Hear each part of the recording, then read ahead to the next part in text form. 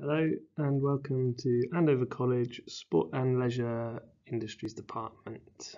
My name is Dave Millings and I'm going to talk to you about all the things that we do here at the college in relation to sports.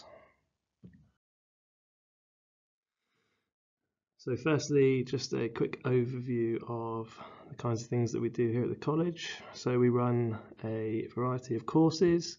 We include lots of sports coaching and personal training, fitness instructing qualifications that look to help students prepare for a career in the sports industry or further study if they want to go on to university and study things like physiotherapy or teaching, as well as a variety of other subjects.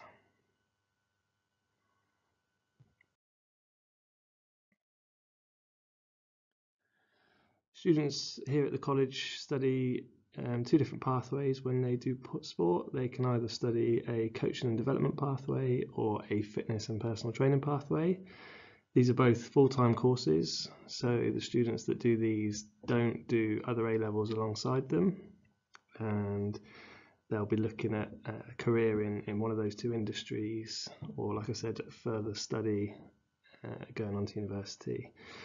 We also offer a part-time route for students who are looking at studying other A-levels and other subjects whilst here at college. So if you're interested in things like history or biology, new subjects like psychology or criminology, then we have a single A-level version of our course, which is called the National Certificate. I'll talk about this in a little bit more detail in a minute.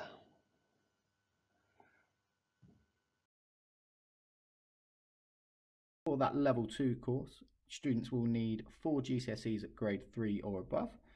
The duration of that course is 1 year, and upon completion of that course, if the student hits the criteria, they will be allowed to progress onto level 3. For the level 3 course, for both the fitness and the coaching, we expect our students to get 5 GCSEs at grade 4 or above, and that will need to include English and maths. So we also offer part-time courses in which students can choose sport as well as another subject. Within the HNC is a level 4 course, so upon completion of the level 3, students can then do an extra year at college and do a level 4 course, which is equivalent to first year of university. For that course, students will need to have completed a BTEC extended diploma in sport, as well as or potentially have a A-level at grade C or above.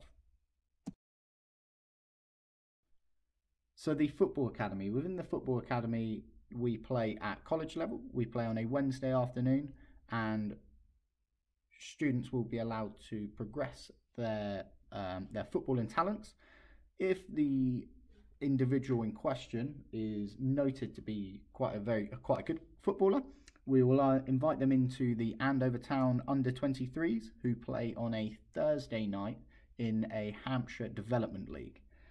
From there, the player might develop even more and could push for a first team appearance for Andover Town, who the college are heavily linked with. And then if that player is performing extremely well at that level, we could even push them on to AFC Bournemouth, as Ron Bertie, one of the football coaches here, he has strong links there. So for assessment, so as it says in the PowerPoint, there are lots and lots of different assessment methods within the courses. So some of those assessment methods may be practical, some of them may be presentations, written reports, they may be controlled assessments, but all of our assessments go towards your end grade, which then will allow you to go on to university, because it will accumulate UCAS points, which will then allow you to access university. Or we have had students in the past that have obtained the scholarships to play football in the United States. So there, it's also saying students can also gain direct employment as coaches or gym instructors for achieving additional qualifications. Those qualifications will be the level 2 gym instructor qualification, as well as governing body qualifications. So for example, the FA coaching courses. And finally, our enrichment. So we try to provide students with access to as many different sports as possible whilst they're at college. Obviously, the bigger the sport course you do, the more access you have to a variety of courses. We run various trips to universities, such as Wembley Stadium, the UCFB, University College, based in Wembley. They get a tour, they get to experience some practical sessions at the various universities. We have strong links with Portsmouth and Solent, as well as trying to visit other local universities like Bournemouth, Southampton and Winchester. We also try to run some trips for the students. So every couple of years we try and do a trip abroad. Most recently they went to Barcelona on a football tour and did a tour of the Nou Camp Stadium and had a couple of days away in the sun, enjoying themselves and learning all about sport and its practical applications.